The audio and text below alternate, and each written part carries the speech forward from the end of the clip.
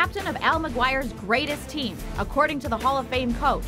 Lloyd Walton led the 1975-76 men's basketball squad to the Elite Eight during his senior season and an NCAA title game appearance as a sophomore.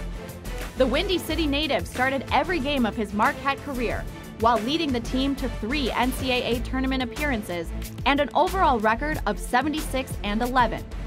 Walton earned Associated Press All-America honors as a senior and second-team All-American status from Basketball Weekly, along with fellow M Club Hall of Famer Earl Tatum.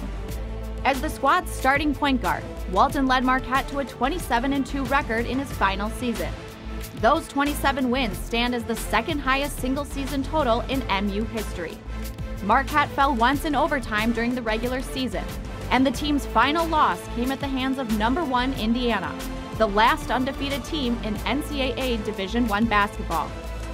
Walton also helped Marquette to an NCAA runner-up finish in 1974 with a national title game loss to NC State. And he ended his career at Marquette in 1976 with the top 3 single-season assist totals in program history.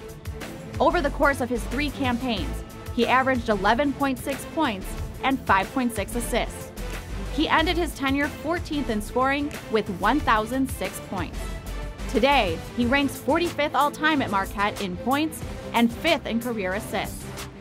Walton was a third-round selection of the Milwaukee Bucks in the 1976 NBA Draft and spent 5 seasons with the Bucks and Kansas City Kings.